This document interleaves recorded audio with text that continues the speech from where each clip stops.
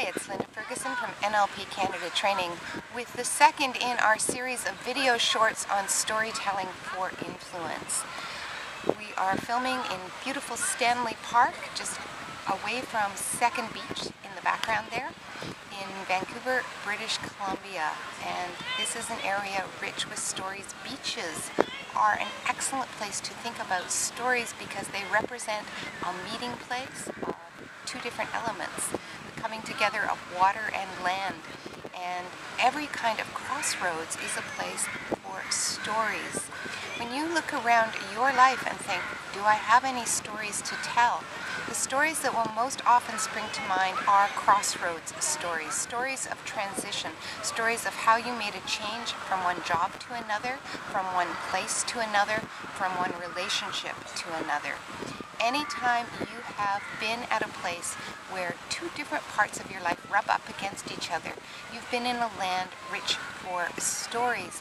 And the stories you tell about those transitions will tell people a lot about who you are, about your strategies for change, about what you think is important and where you want to move. And the stories you tell about those places will also make other people think about their experiences in transitional areas. It's much nicer to think of a beach than it is to think of a point, because the changes we go through in our lives tend to take up time in a way that a point doesn't. Beaches are places where you linger, places that change even as you watch.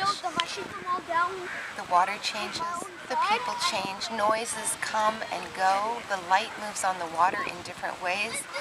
The beach behind me, the tide is coming in and out, and all of that happens during my time on the beach. Now think about a transition in your own life and notice that you have a whole story, that the transition was not a single moment where you made a decision or a choice, but a series of small choices in a changing context.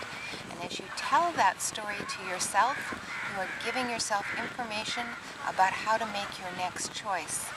And when you share that story with somebody else, you encourage them to meet you on the beach, to share the sunlight and the wind and the change, to share the comings and goings of other people, and to move with you through transition to something new.